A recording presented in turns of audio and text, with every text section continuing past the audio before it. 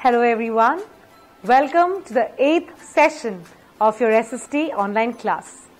In today's session, we'll study in detail about the space rocks.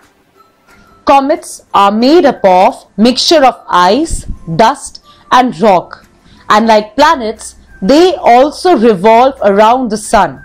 But their orbiting time is very long compared to planets.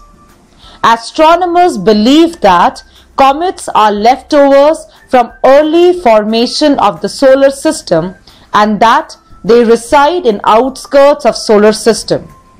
Comets take around 200 years or more to complete one revolution around the sun.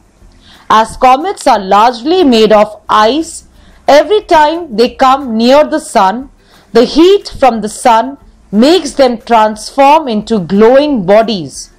Solar winds from the sun push it to make a head called coma and a long tail.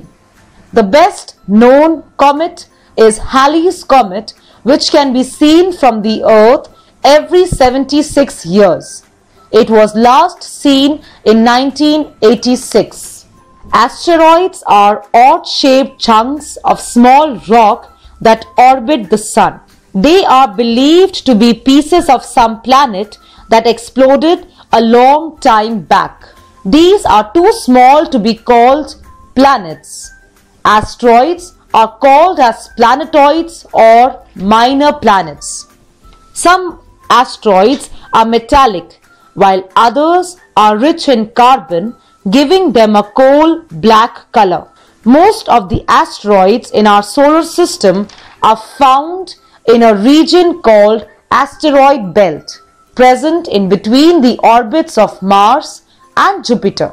Small pieces of asteroids, when enter into Earth's atmosphere, they heat up and start burning due to a friction. This burning rock is called a meteor or a shooting star. Most meteors burn up completely before hitting the ground. If they do hit the ground, they are called to be meteorites. When these meteorites fall on the surface of the Earth, they cause a huge crater.